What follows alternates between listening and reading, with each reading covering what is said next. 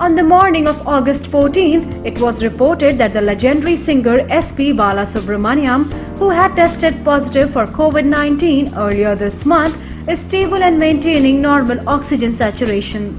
But now, according to latest reports, the acclaimed singer is in critical condition and has been shifted to intensive care unit. The hospital has also released an official statement that read as, "There has been a setback in the health of Thiru SP Balasubramanyam, who had been admitted at MGM Healthcare for symptoms for COVID-19 since 5th August 2020. In a late night development on 13th August 2020, his condition has declined, and based on the advice of the expert medical team attending him, he has been moved to the intensive care unit and he is on life support and his condition remains critical.